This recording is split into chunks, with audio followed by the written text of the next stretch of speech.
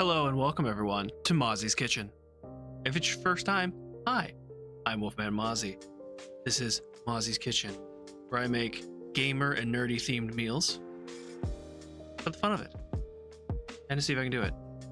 If you're returning, well, welcome on back. Today we are going to be making a World of Warcraft themed meal with the main dish of lukewarm yak roast broth, a side of sauteed carrots, and for an appetizer, Brewfest pretzels with a beer cheese dip. So without any delay, let's go ahead and jump on into it. We're gonna go ahead and start with the lukewarm yak roast broth. You're not supposed to cut up the roast. I did, so if you do, it's no big deal. The pieces will just be smaller when they get shredded, but either way, it's fine. What you're going to do is put the meat, chopped leeks, garlic into a heavy pot. Pour water and soy sauce and seasoning, salt and pepper. Not covering the pot, go ahead and bring it to a simmer on a medium heat. It says to carefully remove the foam. I didn't have any foam, so I didn't really have to worry about it. But once you get to that point, go ahead and add, it says a small piece of fresh chili pepper. I added a few pieces of chili pepper, but it's really just up to taste. I wanted a little more kick in mine. When the broth starts to simmer, go ahead and half cover the lid, turn down the heat, and you're going to want to let it simmer for another 2.5 hours to 3 hours. I just went ahead and let it go to 3 hours because I wanted my roast to be as tender as possible. But a way to gauge it, if you've cooked it long enough, the meat should be able to be divided into fibers with a fork very easily. So, but 3 hours did the trick for me.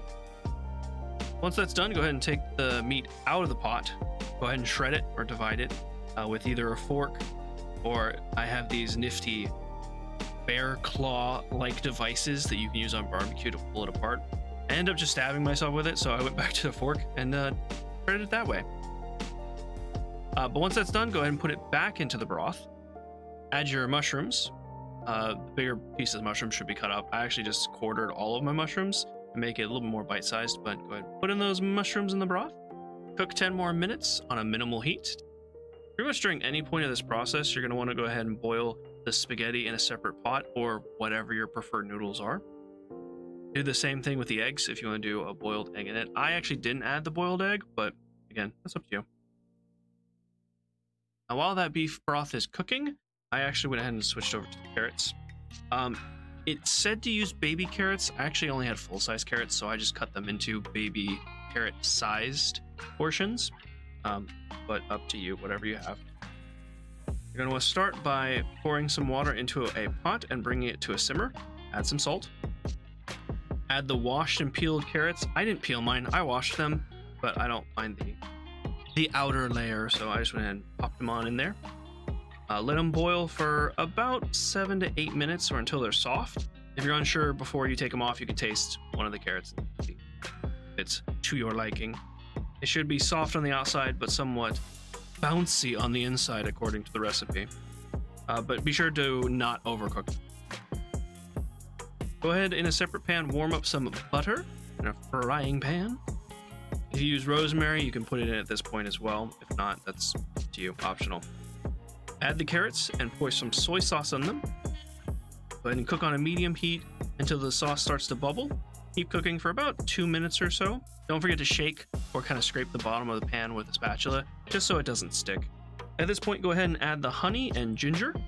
Keep cooking for another 2 to 3 minutes. Again, shaking it, make sure it doesn't stick on the bottom, until the sauce is caramelized and is covering the carrots. Once that's done, I actually garnished my carrots with some chives to give them a little extra flavor and some greenery. Alrighty, while that broth is still cooking, we also have time to go ahead and do our Brewfest pretzels. What we're going to want to do first is mix warm water, not hot water, just warm water, with salt, sugar, and yeast in a big bowl. After a few minutes, some foam should appear on the top. You know it's ready, just want to stir it up, make sure it's mixed properly before then. Then you're going to want to let it sit for about 5 minutes. And after that time, you're going to want to add the melted butter and flour into parts, starting to stir and make with a wooden spoon and make sure it's just consistently coated and mixing until you get the desired dough. Keep mixing the dough until it is no longer sticky. Then you want to go ahead and put it on a cutting board and knead the dough. Cover it with further flour.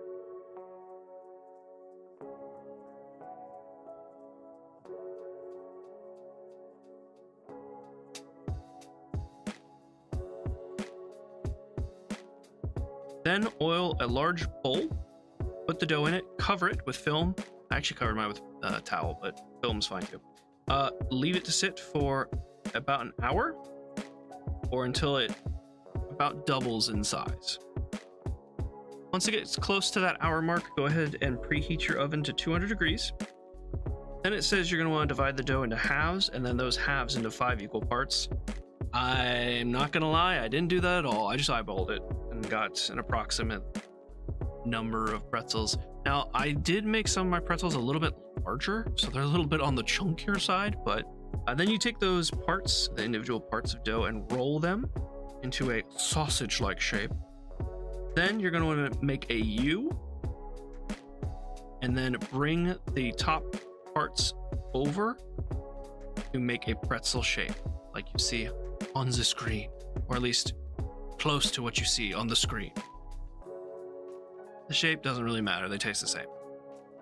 Then you're going to want to cover the bottom of a baking pan with parchment and oil. Put the pretzels on the baking pan. Go ahead and oil the pretzels with the mixed eggs and seasoning with sea salt. Pop those bad boys in the oven to bake for about 12 to 15 minutes, or until they're golden brown. The sauce is really much to taste. A lot of these ingredients you can either not add or change, like the mustard or the Worcestershire sauce. I actually added too much mustard, so just be careful and be sure, like, don't be afraid to taste the sauce and kind of play with it to your taste. For the sauce, you're going to want to melt the butter down in a small pot. Add some flour, stirring on a medium heat. Cook for a couple of minutes. Keep on stirring and add the beer and milk. It should thicken up as it heats up. Turn the heat off. Go ahead and season it with the spices, Worcestershire sauce, and a grated cheese. Stir until it blends nicely and thickens. Add salt and pepper to taste. And here you have it. With all of our dishes done, let's go ahead and assemble the lukewarm yak broth. Which all we're going to do is going to take a bowl, put these spaghetti noodles at the bottom, and fill in the broth with the meat on top. Go ahead and serve the carrots on the side, as well as the pretzel. And there you have it. The lukewarm yak broth, sauteed carrots, and the Brewfest pretzels with cheese sauce. I thought all of it was absolutely fantastic. The only part I didn't like was the cheese sauce. I would have just removed the mustard entirely. I'm not a huge fan of mustard, so if you do like mustard, I would leave it in, but not put as much, unless you're like a huge fan of mustard. But again, just kind of taste it, feel it out. Broth was amazing. The roast was fall apart in your mouth. It was fantastic. Adding the noodles in the broth too was such a great idea. I wouldn't have actually thought to do that, and it was a really nice touch. I would play around with the pretzels a little bit. Mine turned less pretzel and more bread, but it was still good. And the carrots mixed with the ginger was superb. Would absolutely recommend. Thank you all for watching. I hope you enjoyed. If you have a meal recommendation for me to try, go ahead and leave it down below, and hopefully I'll see you in the next video. Bye-bye.